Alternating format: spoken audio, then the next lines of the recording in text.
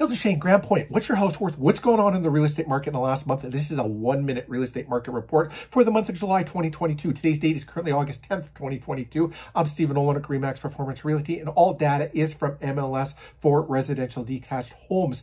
Chene, Grand Pointe, you had 19 homes on the market combined between the two areas. 9 of them came to market through the month of July.